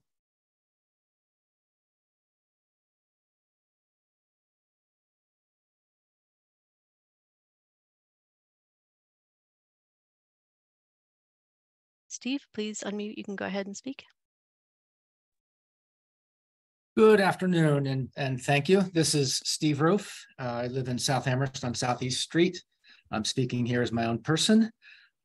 Regarding the draft nexus statement, in my opinion, it sounds more like a save the forest and farms statement than an intro or preface to a solar bylaw. It seems that more than 90% of the statement is about preserving lands in their current state. Preserving the natural working lands is important, but the nexus barely addresses and does not at all justify the absolutely critical need for us to be developing clean, renewable energy to replace fossil fuel use. One of the things that should be referenced in that nexus is the 2019 adoption by the town council, the commitments for reducing carbon emissions. That's separate, that's distinct from the CARP. So I'm asking you guys, can the Solar Bylaw Working Group agree with the principle that the proposed Amherst Solar Bylaw should allow for sufficient development of solar in town to meet Amherst's and Massachusetts climate commitment? Can you guys agree with that principle and maybe help use that to help shape the final bylaw? And given that less than 2% of Amherst land is likely needed for solar development, and Amherst has already permanently preserved more than 30% of its land as open space, and I believe that's not counting additional preserved agricultural land, I do not think there needs to be a conflict. What we don't want is a situation where the proposed solar bylaw is inconsistent with the commitments made by the town council in 2019, those greenhouse gas reduction targets, and putting the town council in the unfortunate position of having to choose between adopting the solar bylaw and rejecting or going back on their 2019 commitments for greenhouse gas reductions. So I would like you guys to take up and discuss whether the committee, the working group, can agree with the principle that the Amherst Solar Bylaw should allow for sufficient development of solar in town to meet Amherst's existing climate commitments. I look forward to hearing that discussion, and thank you for all the work that you're doing. Thank you, Steve. And Jenny Kallick, you can go ahead. Thank you.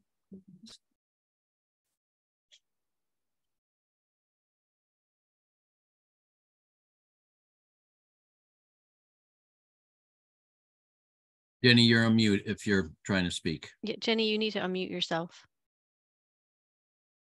How's that? Am I there? Now we can hear you. Okay, thank you so much. I just wanted to make reference to the appointment of a new cabinet role by the governor, Melissa Hoffer, who's now the climate chief. She's been around. I was in a meeting with her, and she's looking at regional planning for the clean energy, but also of great interest maybe to your group is before too long, there's going to be a new commission on solar siting, because the governor is so aware of how difficult it is to sort out all these different priorities. And that commission will be represented by all kinds of constituents, including solar companies, but also communities that have different kinds of issues. And Melissa Hoffer is her name. She says it will be coming online very soon, and it will be possible for you all to interact with the commission and perhaps get some clarity about some of these issues. And I'll just repeat what she said to make it a little more sticky. Came up in the meeting about how expensive and more expensive canopy and rooftop is compared to ground mounted. And this is a member of the cabinet and the new climate chief. And she said that information is not correct and that people need to look at it more carefully. So obviously I can't verify or give you details about it, but she is very available. Her name's Melissa Hoffer. She gave us all her email. She's happy to be in touch with anybody who would like to follow up with her. And she'll be a tremendous resource for the state going on, because as I say, Maura Healey feels, our governor feels, this is very, very difficult for communities, and they want to help as much as possible as communities sort out what they want to do. So I hope that's helpful information. Thanks again, everybody, for great meeting and all your work.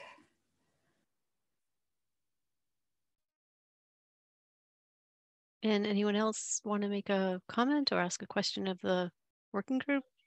Please raise your hand.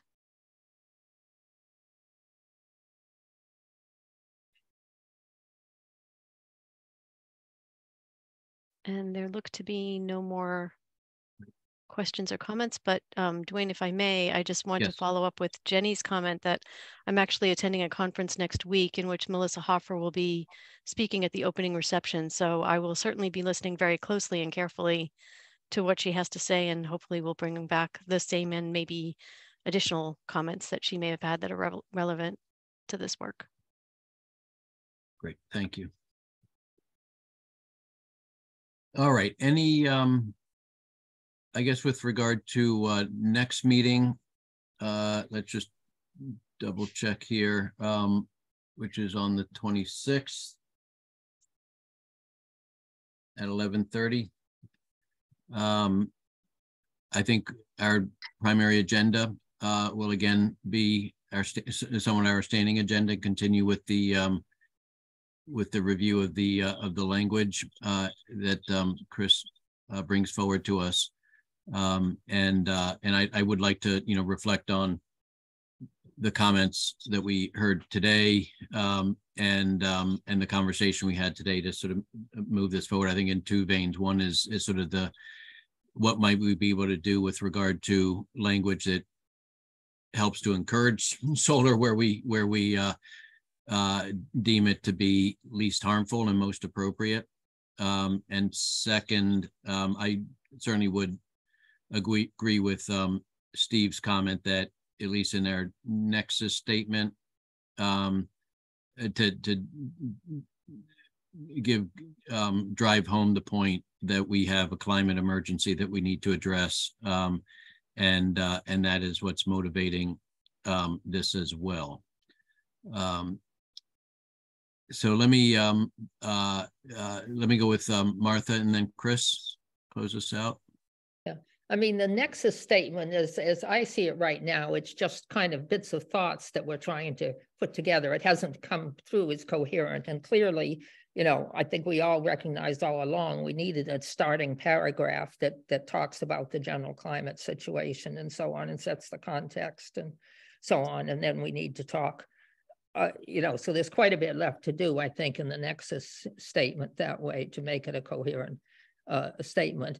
Some of the other things, a few of those pending decisions that we have to make really can't be done until we've had a good session looking at the maps. Yeah. So we can go through lots of things, but I really caution that there are some significant decisions that just have to wait until we can see what we're doing. Okay. Yep. Yeah. I agree. The maps are going to be really helpful to us. Yeah. Okay, great. Chris looks like she's doing something else. So Janet, we'll go with you and then Chris. Okay. I was wondering if, Dwayne, if you could get us some dual use info. Like I was like looking at the American Farmland Trust, which, you know, wants to have vegetables grown on prime land and dual use. And they had like this really, you know, beautiful video of a farmer and he's haying and everything. And so but it didn't have any like facts, if that makes any sense. Like, and so I would just love more information about the experiments that have been going on at UMass, like what works, what doesn't work. I wonder also about the size of the farm that you would need for dual use, since we don't have large farms, except for maybe on Bramble Hill is probably the biggest one I can think of off the top of my head. But I just wondered, is there a, you know, just can you get us some information on what's the experimentation is, what the results are, what the concerns are, and things like that? Because I just, you know, I'd love to read more materials on that too. Yeah, I mean, I can pull some stuff together. What I'd say just for some quick feedback is that there, with regard to agrivoltaics as they are defined and being developed in Massachusetts, there are now probably several dozen that have been approved, but only a relative few that have been constructed. And so there are not really many at all years of outcomes yet in terms of how they're working. The work that we're doing under some federal DOE funding is working with 3 to 6, depending on what gets constructed this coming year, of these commercial systems to do robust research site trials to help answer those questions. But we're a year and 2 away from findings of scientific value. But there's a lot of anecdotal evidence or outcomes as well that we might discuss. Okay, Chris. I just, everything is, there's a lot happening here. I'm going on vacation. And nice. Good. So okay. I'm going to be missing the next 2 scheduled meetings. Okay. The meeting on the 26th and the meeting on the 9th. So perhaps, you know, I can possibly write something before I leave, but I don't know. You might want to think about doing something else for one or both of those meetings, or possibly rescheduling one of them, like rescheduling the 9th to the 16th or something. I won't be here on the 26th either. Yeah. The next meeting. Who is that? Sorry. Janet. Janet. Okay. That's right before Memorial Day. So maybe other people are taking off that. Oh, yeah. Dwayne, I won't be here on the 9th, so you won't have any staff support. I mean, we could find somebody to support the meeting, but I won't be here on the 9th either. Yeah. Okay. Yeah. Should we ask everybody to send in their vacation schedules to Stephanie, if that's okay? Yeah, please, if you do that, then we can determine when we're going to have a quorum and when we won't, and also staff support as well, because we'll have to coordinate getting folks here if Chris and I can't be here. Yeah. So if you could get those to me, I'll put them together. Yep. Okay. Okay, good. And then we might want to just, you know, take a pause on trying to wordsmith and so on some of these Chris's language if she's not going to be here, and maybe think about what's the other information we need. Now, whether we could have that map session could be very important, you see, because it could be a day when we agree that we're not going to be trying to wordsmith draft sections, but we're really going to discuss the maps of what can go where. And maybe we could find somebody that could make a presentation, somebody from, you know, IT staff or planning board staff or something could do that for us and take advantage of one of our sessions. There's other possibilities that we could do of, we've been talking around the edges quite a few times of some of the disasters that have happened on solar projects and why, and were there things that could have been prevented by somehow managing the construction process differently. Is it worthwhile to analyze and get the facts of any more of those in detail, so that when we write the section of how the construction oversight goes and or slope requirements and so on, we would have a better understanding. So those are just suggestions of things we could do to use our time in the meantime. All right, I'm a bit over time. So what do you think? Well, I know that I strongly doubt the mapping will be ready for 2 weeks from now. Well, then maybe we should just postpone our meetings. And then I'd rather Stephanie be with us when we go through the mapping, even if it's with the GIS person. That may be available by the 9th, but that may be pushing it as well. I'll check in again. I did follow up last week to try to find out and get a better handle on when we could expect it, but I thought I would hear something by now and I haven't, so I'll reach out again. Okay. All right. I guess, why don't we, and maybe Stephanie, could you put an email out to everybody? Just because there's a few of us that are not here to get you their vacation schedules for the summer. And then, I wouldn't be opposed to rescheduling like the 9th for the 16th or the 26th for the 16th, if that works out better. Yeah, or tutorials on the agrivoltaics, and maybe bring in some farmers, maybe do the way, how ECAC has been having little tutorials. Maybe we could have a discussion that would involve some local farmers and you or one of your colleagues giving a discussion of some of the UMass work on the dual use, agrivoltaics. That might be something that would be useful to everybody, and in the end might help us to shape that part of the bylaw. So that's, again, a suggestion of what we could do sort of during a pause. Yep. Okay. I guess I'm what if Chris is out next time, the 26th.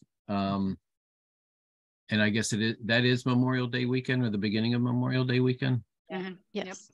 And so do other people have plans to be away or not? Janet may. Yeah, I'm not going to be here. Okay. Yeah,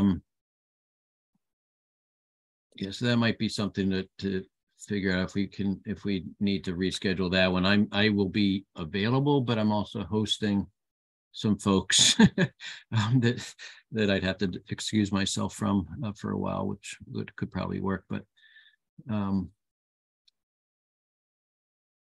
so. Well, we have 3 members that are not here. Yeah. So why don't we find out if we would have a quorum? Yeah. And we can at least draft, an agenda, a potential agenda. Yeah. Okay. I mean, I could throw. I'm not too sure how we would. I mean, I'd be happy to talk a bit more about agrivoltaics and our experience and the research we're doing, and my general understanding of agrivoltaics. The other person I'm thinking about, obviously he's from a company, but he knows very much about agrivoltaics, particularly on smaller farms. He would know about the rules and regulations of agrivoltaics, and that's Jake Marley, who does this for a business, and works around the region, but is located in Amherst, business located in Amherst.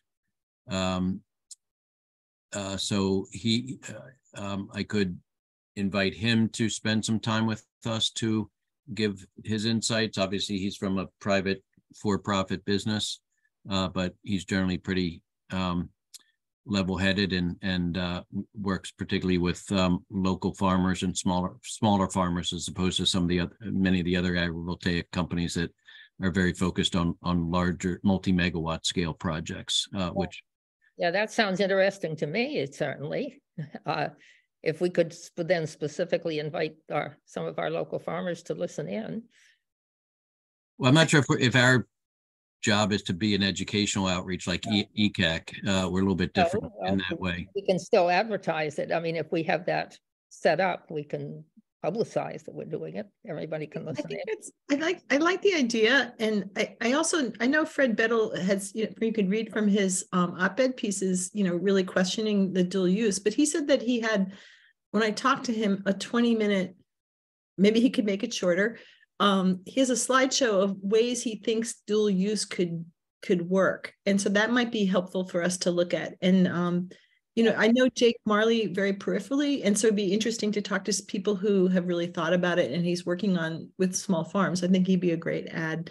But I do think we shouldn't be afraid to talk to farmers and have them come in and participate, because, when I talked to another Amherst farmer, he knew exactly, he wanted, he had one field that he leased that he was thinking for solar, because he had already maxed out his, twice as much as his use. But he also knew exactly where on his farm the bad soil was. He's like, if I could put more in, here's where I'd put it, because it's really wet and blah, blah, blah, blah. And so these are the people who really know what's going on, and I think that'd be useful for us to hear. Mm-hmm. I'm not opposed to that. I'm just always cautious about inviting in some quote unquote random farmers or who we happen to know, and whether we can draw generalizations from that, or should draw generalizations from that. That's sort of my main concern with that. And whether we learn things that are applicable throughout farming in Amherst, or is it, how much can we extrapolate from what we hear from how else can we learn about this? Yeah. What's the alternative? Dan has an alternative. Okay. Yeah, what if we brought in an advocacy organization for farmers, like the American Farmland Trust, or some organization like that, who has, data and experience talking with people like us about farm issues. Would they be able to talk about local things? They would. The person I might reach out to there is Ethan Winter, who sort of leads up their agrivoltaic work on a national basis, but he would certainly know Massachusetts fairly well as well. I'm not sure about Amherst per se, but what's going on in Massachusetts. Yeah, I mean, we wouldn't want somebody who's, used to the wheat fields of the Midwest or the no, he would recognize California or something. Yeah, no, they have like local policy directors who are very familiar with, like Dwayne was saying, with issues in Massachusetts. Well, and it doesn't necessarily have to be American Farmland Trust. I'm sure there's others. Yeah, I mean, Dwayne, it came to mind. Like we could put together an interesting session and take advantage of while Chris was away to, pause and really try to understand this issue. And well, let me suggest we aim for the 9th, because I think it might be the 9th of June. 9th of June. Yeah. And well, if you could email us around a proposed, selection or something in advance, or some way we could give feedback maybe at our next meeting and put that together with the, Well, that may be our next meeting if we skip the 26th. Oh, okay. Is my concern. Okay. Stephanie's going to be away on the 9th. Yeah, but that might be okay in the sense of if this was something that was not, directly wording the bylaw or something, right? All we need is just somebody to set up the link. Yeah, you just need the meeting set up, but you won't have, I mean, I don't know, we can try to find staff support. You just won't have Chris or I at the meeting is all. Yeah. But we can certainly find somebody to, everything will be set up ahead of time. All they need to do is show up and start the meeting. Yeah. So, that might be okay, because then, the meeting is recorded so that. Well, if we don't have a quorum, we still couldn't. Right. If you don't have a quorum, you can't do it. So, I mean, in some way, I need to wait until, or you all need to wait until we have everyone's vacation schedule. So that's why everyone should get them to me as soon as possible. And I'll be sending in a reminder as soon as this meeting's over. Yes. Okay, great. Okay. Right. But let's, unless we hear otherwise, let's plan to meet the 26th. But then I'll work with Stephanie and Chris. Well, Chris will be away, to see what the result is of the vacation schedules and so forth. Mm-hmm. Okay. Anything else? All right. All Have right. a nice weekend. Thank Bye-bye. you. Yeah, enjoy the weekend. Yeah, apparently it's like 80 degrees out. Okay. Okay, bye-bye. Right. Bye-bye.